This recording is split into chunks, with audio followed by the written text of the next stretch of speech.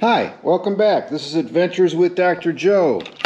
Today we're going to change the battery for the GMC key fob. This is for a 2024 GMC Sierra, but it's the same thing with multiple previous years. Let's get to it. The first thing we want to do is push this little kind of a hidden button right on the side, which will remove the emergency key, because we're going to need that, and it comes out just like this. Then, see this slot here? That key goes in there, which helps pry up this part. And there's the battery. It's a CR2450. 2450. And I'll put a link to buy this in Amazon. All you got to do is click on it. So there it is. So to remove it, you basically just lift it up here, put a new one back in there, and reverse the process.